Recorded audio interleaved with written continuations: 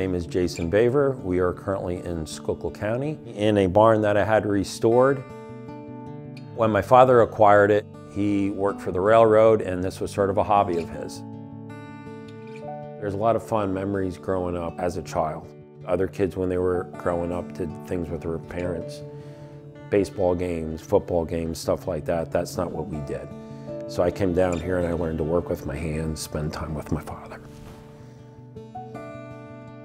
There was a lot of repair work, unfortunately, that my father didn't have the time or the financial means to put towards it. The bank side of the barn, the wall was caving in.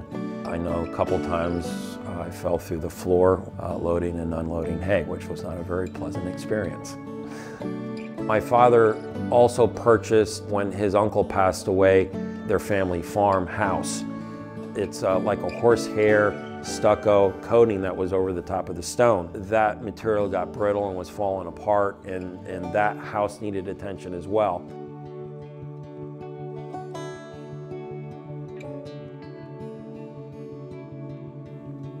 What it initially started as a minor project of just getting things structurally sound turned out to be more of a major project, because I would have had a good structure, but it still wouldn't have looked all that great.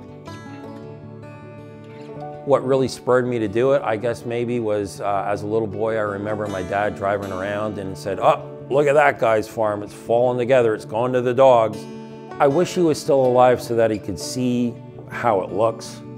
I think they did a beautiful job. I think I developed a good friendship with some of the employees. In fact, after everything was said and done last year, we went pheasant hunting, and I think we plan on doing that again this year.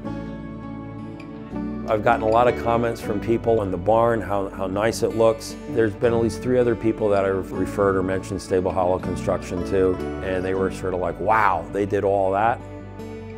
I could tell that I was in good hands with Stable Hollow.